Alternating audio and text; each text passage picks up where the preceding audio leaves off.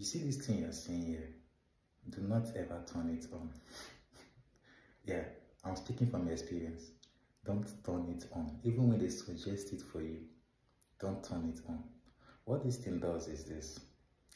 When you post a video of, let's say, 4 minutes or thereabouts, this thing will split the videos into pieces.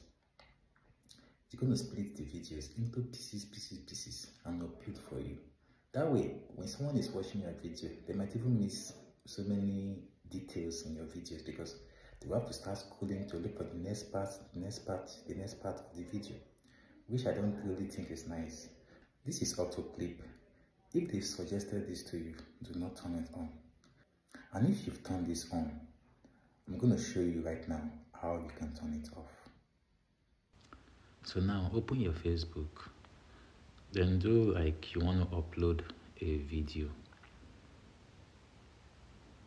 Look for a video that is higher than, let's say, 5 minutes. Okay, let's do this 3.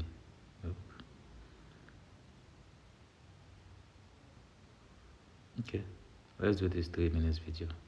So you click on next. So if you scroll down, you're going to see this create playlist from your video. As you can see, mine is still on.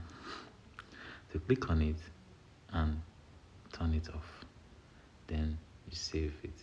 So now it's not going to automatically create shorter segments for this video.